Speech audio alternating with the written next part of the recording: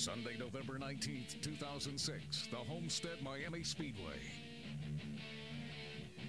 Green flag goes in the air, and the Ford 400 is underway. On the break as they head for turn number one, a good start for Kasey Kahne. He's out front all by himself. Long gone is Kasey Kahne by 3 car lengths. He'll leave the battle behind him for second place. Kyle Busch to the inside. On the outside, Scott Riggs. They'll go side by side off turn number 2. Scott Riggs gets the advantage off the outside of turn 2. He'll grab the second spot off the end of the back straightaway. But here comes a hard-charging Kyle Busch. Back to the inside, trying to race for that second spot. And 2 cars are in the wall on the backstretch. Bobby Labonte now slides up nose first into the outside wall. Contact with another vehicle, T-boning him in the passenger side door as those 2 cars slide to the end of the back straightaway. Kurt Busch and that other vehicle pinned up against the outside retaining wall. Back to Mike Bagley. Kurt Busch made contact with the outside wall on the back straightaway, Joe. Bobby Labonte in that contact as well. The Cheerios Betty Crocker Dodge into the outside wall nose first. And Kurt Busch just shoving him down the back straightaway. Those 2 cars have locked together. Kurt has left the accident scene at the end of the backstretch. Now Bobby Labonte's Dodge sits crossways as safety crews are on the scene tending to his wrecked race car.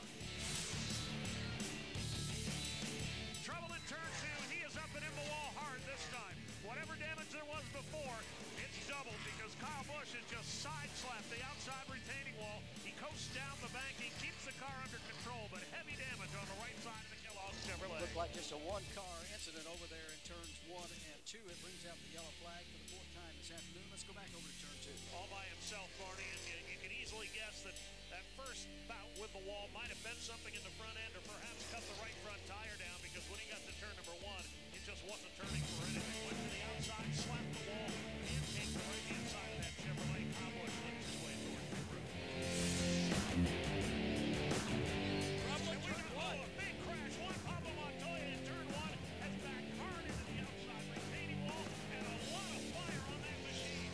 There is a fuel fire on the back of the Juan Pablo Montoya machine. He is scrambling to get out of the car, and he's doing so right now.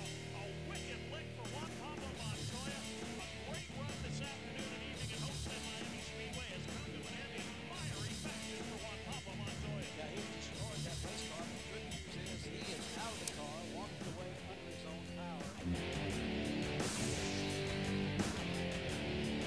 For the final time, here comes Greg Biffle to the back straightaway. His lead is now 4 car lengths over Martin Truex Jr. So far, so good for Biffle. Jimmie Johnson will win the title, but Greg Biffle will win the Ford 400. Greg Biffle makes it 3 in a row at Homestead-Miami Speedway and does the sweep for 4